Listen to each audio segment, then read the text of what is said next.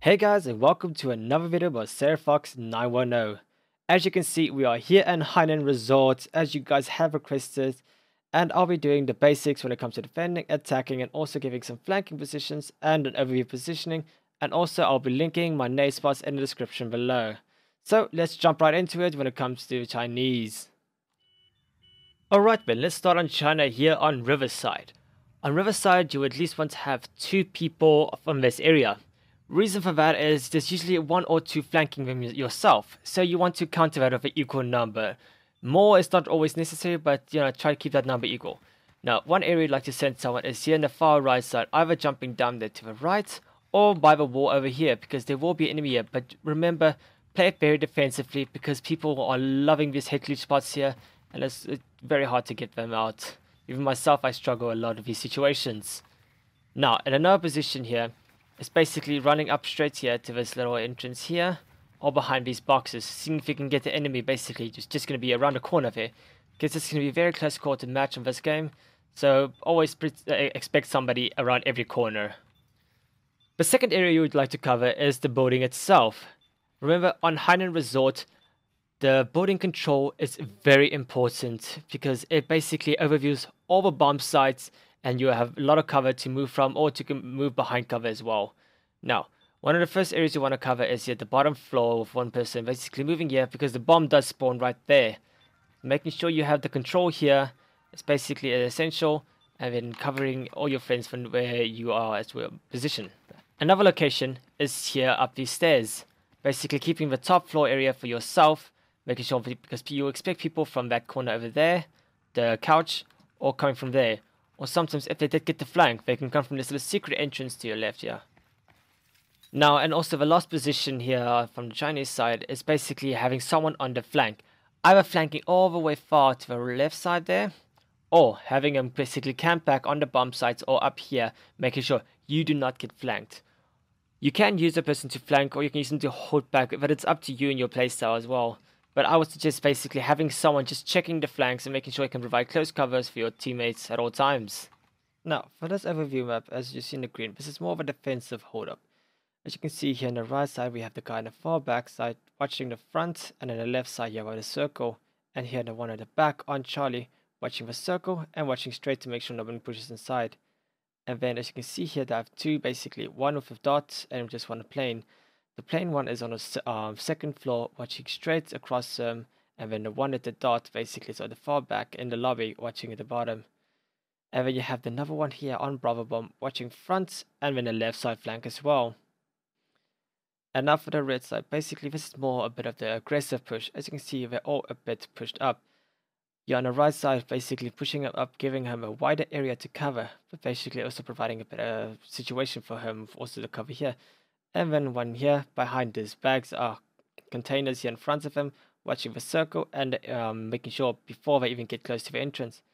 And then the one over here basically situated straight inside the secret entrance, watching in front of him or in the bottom there.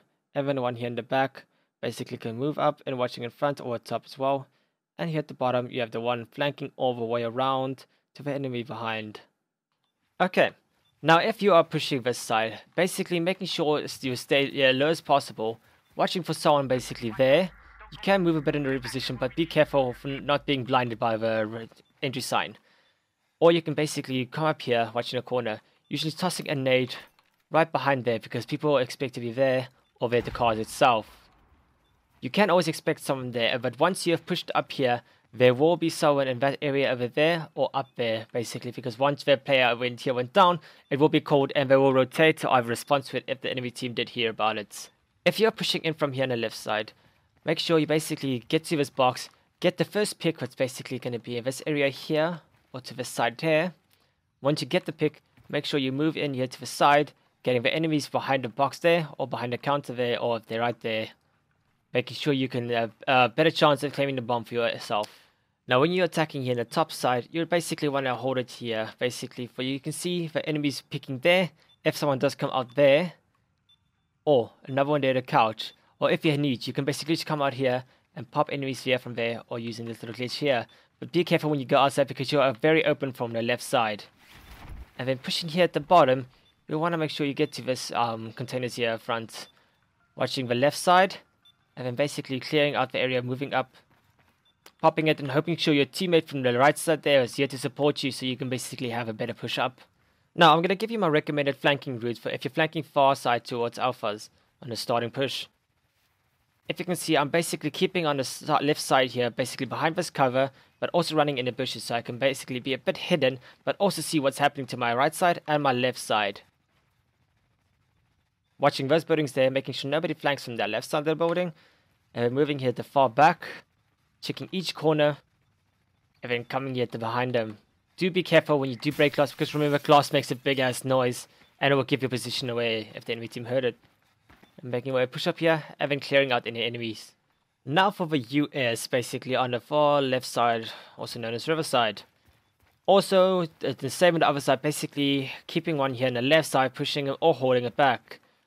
Watch using this little cover as possible.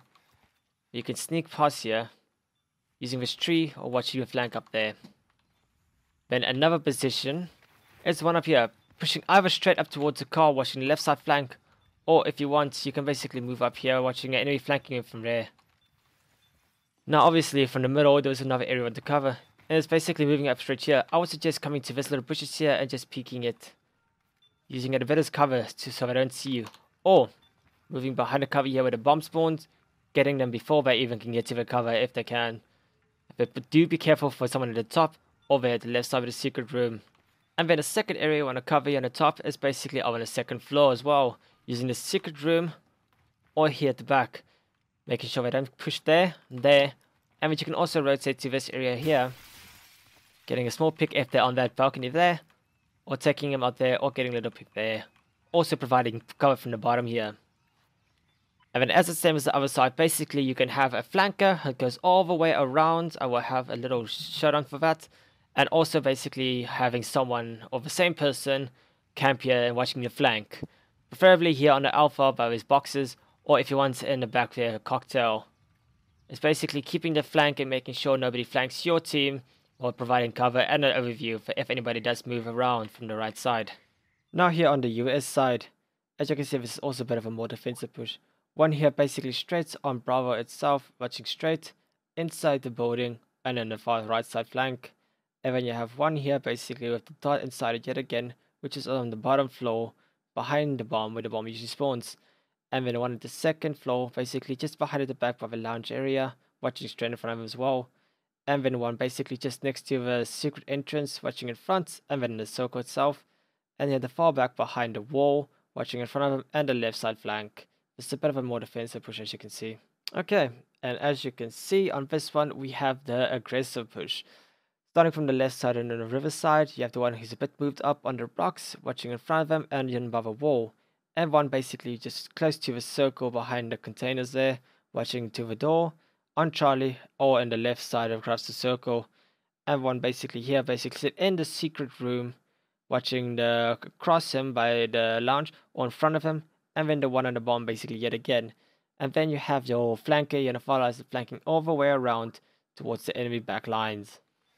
Now, when it comes to attacking this left side area, you'd want to move against these walls, basically a bit for better cover, but also be careful for your right side. So just like tapping your forward miss, keeping yourself against, not against the wall, because when you go against the wall, you get a bit of a lean. So just keeping it like inside, just like tapping it forward, providing better cover for you.